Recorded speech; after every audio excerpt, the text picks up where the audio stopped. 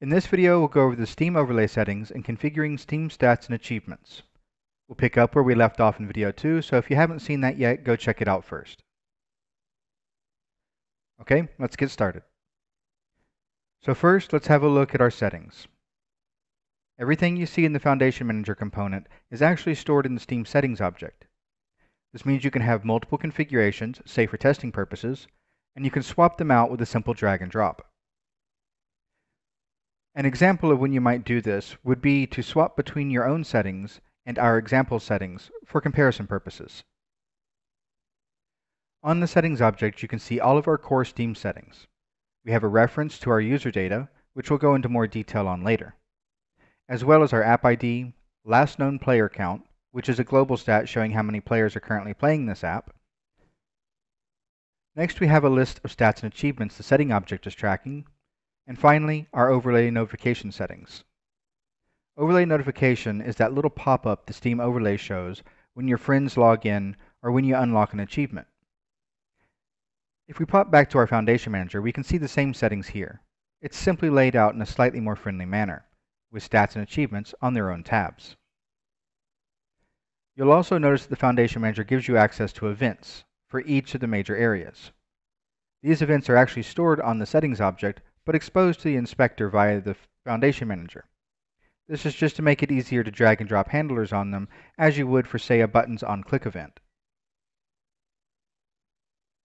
You can of course register them in code, and we will demonstrate that in a later video.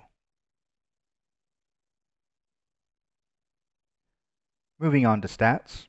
First, let's assume you've already created a stat in your portal on the Steam partner site. To do so, go to your Steamworks portal and in App Admin select your game.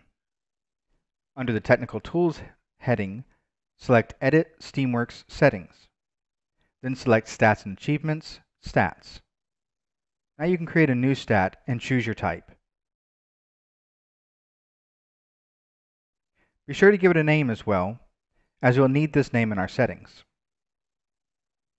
Note, by default, a stat is set by the client. However, you can also configure your stat to be set only by a GS or an official GS, that is, a Steam game server or an official Steam game server. For our example, we'll stick with client, and we'll simply name it example1 and give it a default value of 0. For our display name, let's just call it example stat1.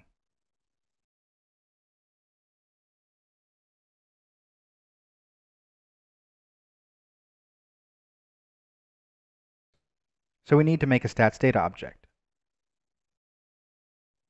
To do so, we right-click in our project and select Create, Steamworks, Foundation, and then we choose whether we are making an int or float stat. In my case, I made example1 an int, so I'll choose int.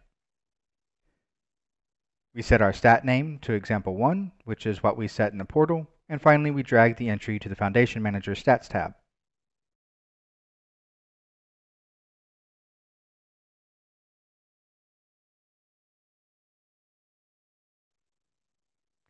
Achievements work very much the same way. In fact, you create them in a similar place in the portal. To do so, go under Stats and Achievements, Achievements. Note that it's the API name in both cases that the data object expects.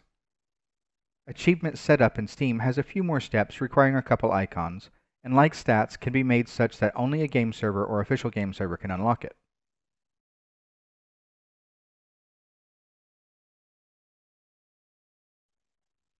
You can then create your achievement data object back in Unity and give it the name of your achievement.